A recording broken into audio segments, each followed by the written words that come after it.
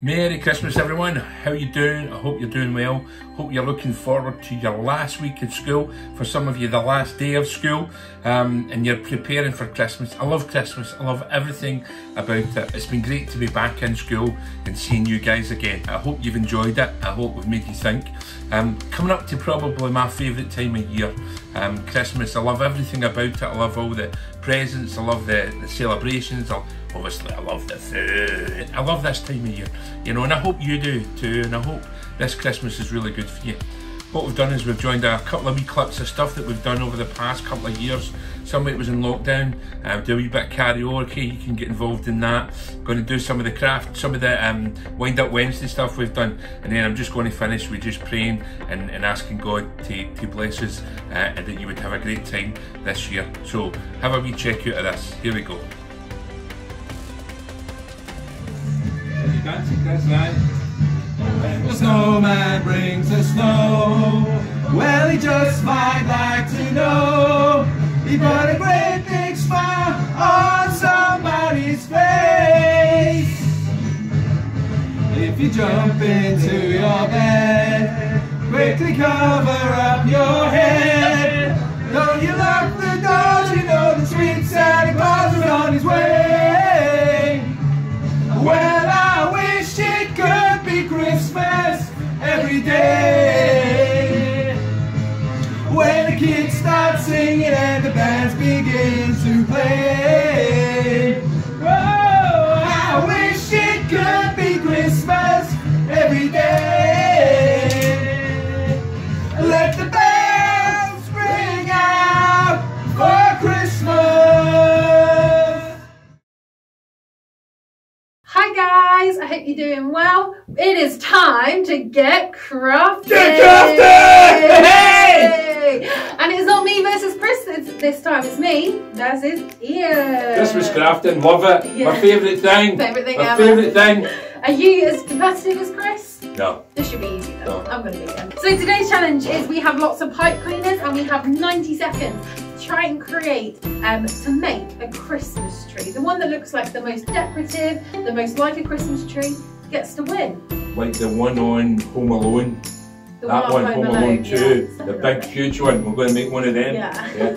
We're just as much as you can possibly get on. Just do it. Okay. Okay, ready? 3, 2, 1, go. The pressure is on. Trying to get there. Seconds isn't actually a long time. No, I'll make a wee one. You're making a wee one. I But you said Home Alone. know, but that's a big one. Oh, look at the state of that.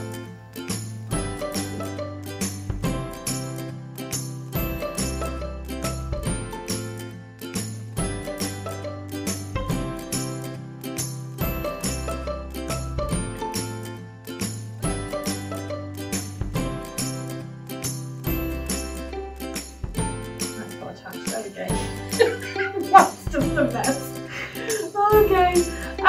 Well, we don't get to decide who's a winner because we don't want to be biased. But you guys get to decide. Do you want to hold your Christmas tree up, Iain, and show? Well, it stands on its own. I don't know whether they can see it, so maybe okay. maybe hold it up. His does stand on his own, which is very impressive. I think it's more like a cactus than a Christmas tree. Oh, yeah, I know, a Texas Christmas tree. Texas Christmas. A Texas Christmas tree. Okay, well, mine's an English Christmas tree.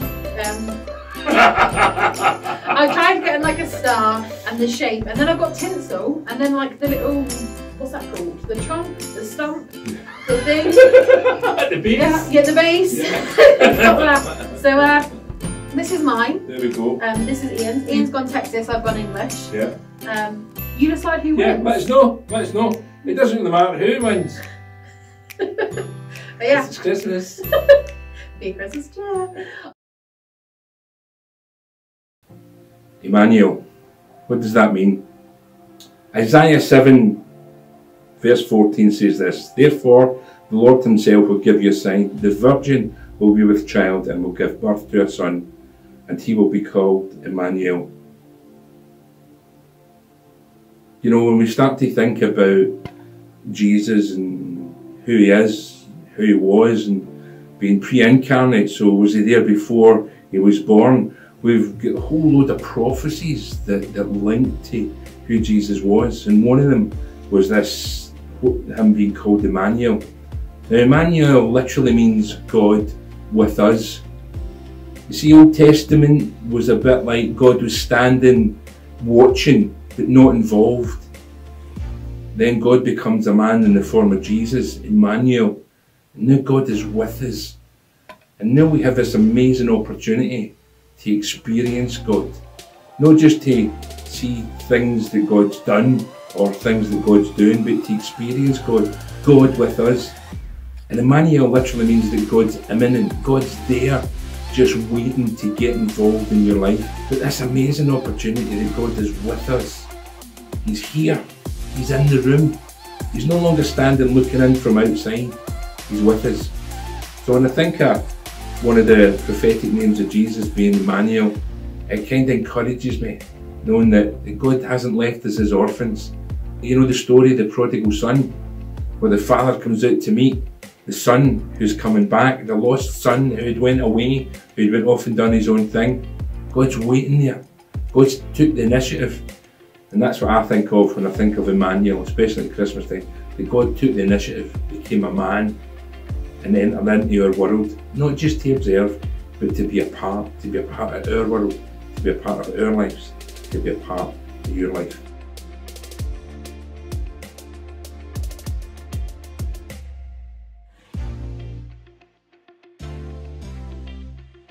But that's it, the last assembly of 2022.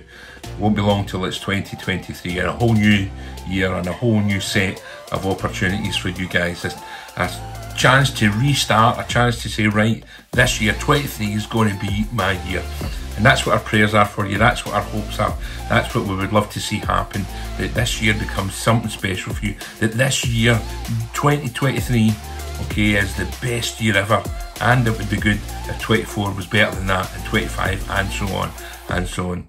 We hope we've made you think, we've gave you a wee bit of hope, and we've just had a bit of fun along the way. God bless you guys, Merry Christmas, Happy New Year. Ho, ho, ho!